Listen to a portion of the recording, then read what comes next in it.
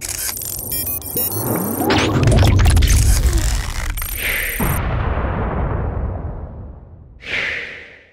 what's going on everyone? Vega here for SerpentX Tech, and in a previous video we tore down the Rak Helium Hotspot miner or cool spot, whatever you want to call it, and we were having issues with connectivity via Bluetooth or just network connectivity in general. Come to find out, it's actually the micro SD card that came with the unit that is corrupt. It was a 32 gigabyte card, and a while ago they recommended, or at least Rak did, recommended an upgrade to 64 gigabyte SD.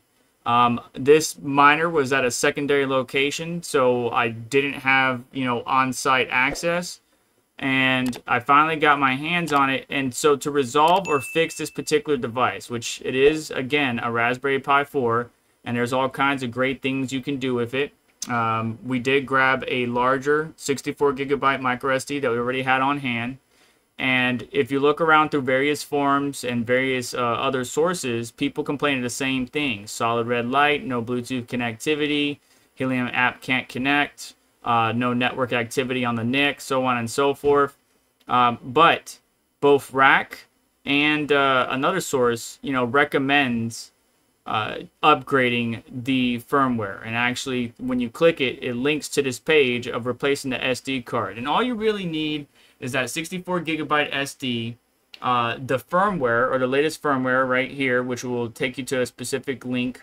Additional sources, I got the firmware directly from Rak itself in the documentation center for Rak 2287. We saw this number on the actual board, or the LoRa chip itself. And so I downloaded that firmware and I was good to go. But I also used this one. It works just as fine from, I think it's called Mint. I could be pronouncing that correctly, MNTD. I know a number of my colleagues covered it, but you know how bad I am with names. But anyways, I got the firmware. We use Balena Etcher, which we've used many a times for flashing Hive OS onto a USB or what have you. So it should be very easy to do. But you can download. I usually use the portable version. Get whichever one you need for your operating system.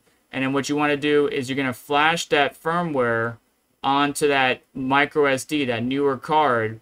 And once you have it flashed and it's done, let it verify, let it do its thing. Once Balena Etcher is done, then just simply, eject the card properly, or the USB like you normally would be. You would do over there in the bottom right if you're on a Windows system. By the time you hit the up arrow and then eject USB or eject micro SD.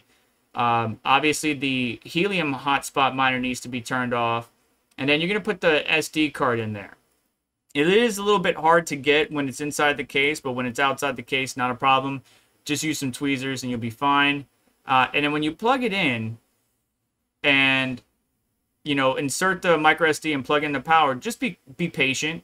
It did take, they say wait about 30 minutes.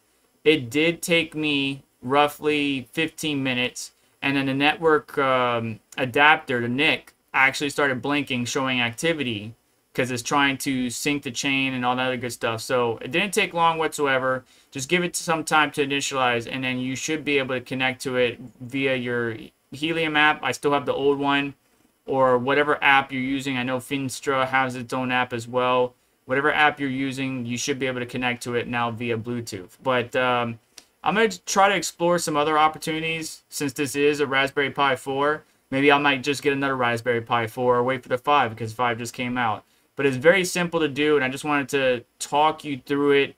It's unfortunate that the original SD card or micro SD card that came with the unit became corrupt. I'm guessing some sort of update over the network just corrupted it. But you just upgrade to a larger card, get the latest firmware, use Balena Etcher to flash that firmware onto that micro SD, plug it into your device, power it on, give it 15 to 30 minutes, and then you should be good to go. But that's going to do it for today's video.